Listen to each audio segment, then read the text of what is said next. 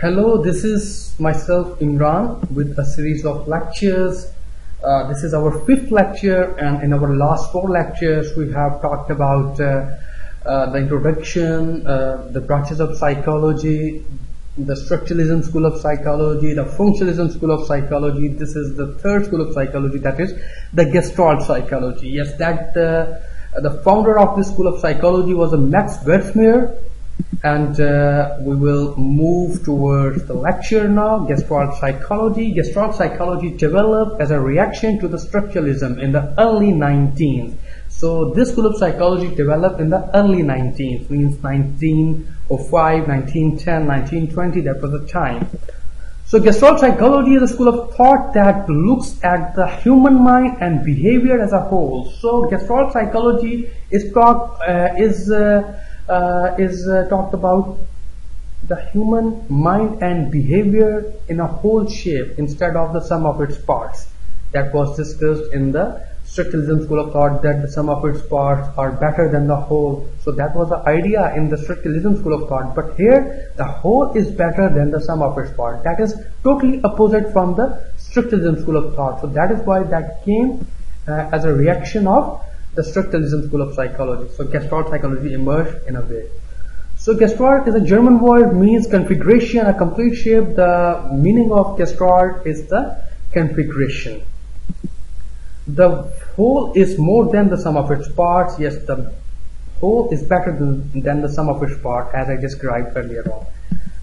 In contrast to the structuralist approach of breaking down conscious experience into the elements or focusing upon the structure, the Gestalt school emphasized the significance of studying any phenomena in its overall form. Yes, it rejects all the elements, all the breaking down elements in the conscious experiences to read out them the step by step. Yes, it talks about the Gestalt School of Psychology reject that theory and emphasize that the overall form is better than the sum of its elements or parts. The concept of Gestalt applies to everything: objects, ideas, thinking processes, and human relationships. It talks about all things that exist in this nature. That might be object, that might be ideas, thinking processes, and human relationships also. Major Gestalt psychologists Max Wethemier, Kurt Kufka, and Wolfgang Kohler, we will talk about on these three major contributors in the Gestalt School of Psychology. So first we will talk about the founder of the School of Psychology. Yes, the founder is the Max Wethemier. He born in Prague in 1880. Studying at the University of Frankfurt, he became aware of a form of apparent motion that was called phi phenomena. What is in a phi phenomena? He presented his theory of a phi phenomena. Phi phenomena, when two or more lights are in close proximity to each other, flashing alternately, appear to be one light moving back and forth. Therefore, the whole was different from the separate parts. Yes. It talks about when rapid sequence of perceptual events such as rows of flashing lights create the illusion of motion. So that look in a stream way, in an organized way. But if you look that separately, then one light is flashing while other light is not flashing. So that makes confusion. But when you locate that stream of light as a whole, so that is pleasant, and you can see those lights in the marriages, in the parties too. Next is the Gestalt law of organization. In the Gestalt law of organization, the Max Wethemier has made some laws: law of proximity, law of similarity, law of continuity, law of closure, and law of figure and ground. First is the law of proximity. Yes, you can see in this image things that are near to each other seems to be grouped together. Yes, you can see here the two lines here on. Yes, you can see these are very close to each other. So it seems that this is the separate group, and on the right side this is the separate group. So things that are very much near to each other, that seems to be grouped together. You can see here in the detail, according to the law of proximity, things that are near each other seems to be grouped together. In the above image, the circles on the left appear to be part of one grouping, while those on the right appear to be part of another. Because objects are close to each other, we group them together. Yes, on the left this is the separate group, on the right this is the separate group, because these circles are close to each other.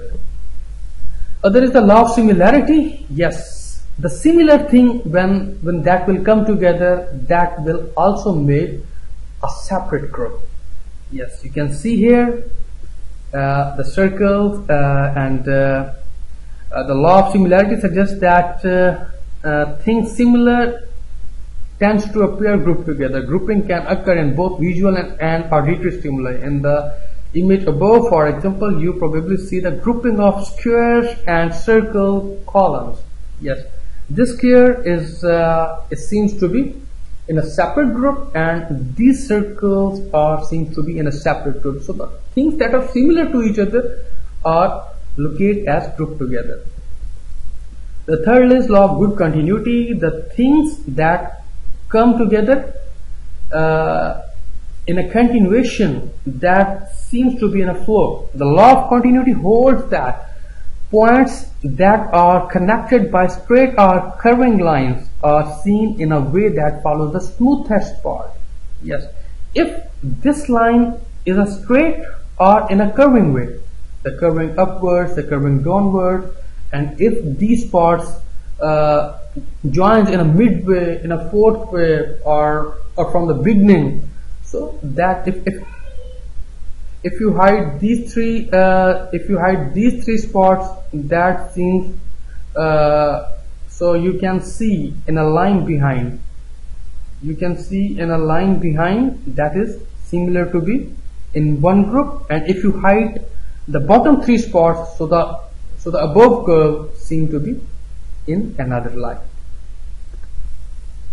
Another law is the law of closure.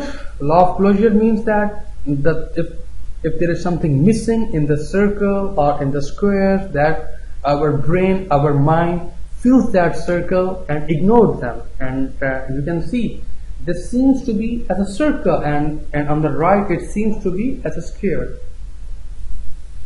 Things are grouped together if they seem to complete some entity. In some entity, our brain often ignores contradictory information and fill in gaps in information. In next slide, law of figure and ground. Yes, you can see in this shape that that in the mid there is a trophy or a glass, while in a ground you can see there are two faces. So in detail we can see here the eye differentiates an object from its surroundings area. Shape is naturally perceived as figure, while the surroundings area is perceived as ground. These two faces seems to be as a ground, and this trophy seems to be as a figure. So if someone look at in this picture, so